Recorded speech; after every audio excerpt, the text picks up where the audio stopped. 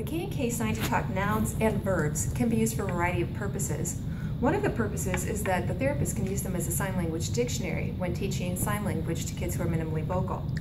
So, for example, my friend Nola here, I know that she likes a couple of different things here at my center. She likes grapes, and she also wants to learn to kick my heavy bag. So these are two reinforcing items that I can teach her to request. For the grapes, if you look on the back of the card, you'll see that there are pictures of how to produce the sign, as well as a description of the sign. So I can use that as a resource when I'm teaching Nola how to request grapes. And I'll do that by having the grapes available, assessing whether or not she wants them. She's looking at them, and I know she's eaten them in the past. Then I'll model the sign. I'm going to prompt Nola to sign, and then I'm going to deliver the grapes. And with each of those trials, I'm going to say the name of the item.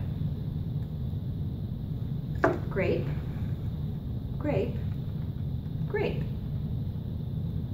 In this way, I can teach Nola how to sign grape. You can eat it. You can eat it. On subsequent trials, I'll try and fade the prompts. So now, the next time I'll model, but I'll just wait a minute to see if Nola will start producing the sign more on her own.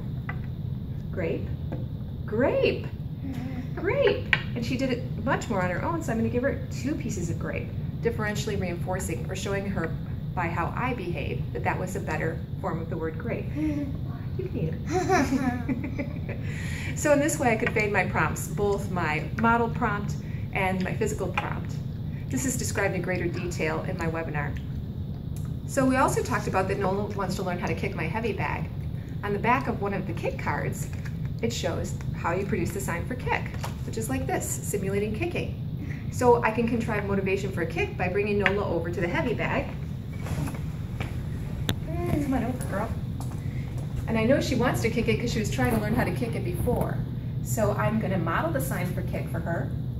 I'm going to prompt her, and then I'm going to let her kick. Go ahead, girl. And then on subsequent trials again, I'll try and fade my prompt. Kick. Kick. Good try. I'm going to help you a little bit. Good. Go ahead and kick. Nice. So again, I can prompt her to use the sign for kick. And then on subsequent trials, I can fade my physical prompt.